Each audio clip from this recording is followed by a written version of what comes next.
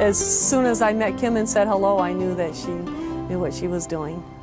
I've always communicated in my own way with Buddha, but she's taught me how clearly to do it with him so he understands, and then he's a better horse for it.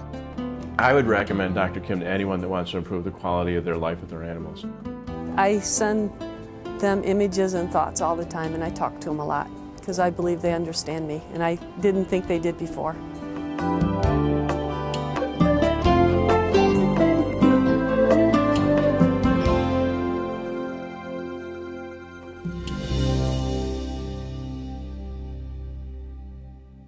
Greetings, and thank you for joining me today for this How to Communicate with Your Animal Friends course.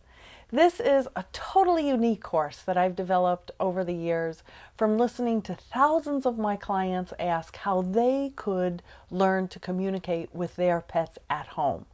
And that's what this whole course is about. It's about communicating in an intuitive way with your own animal friends and even animal friends in the wild.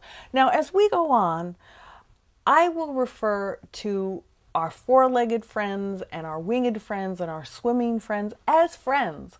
For me,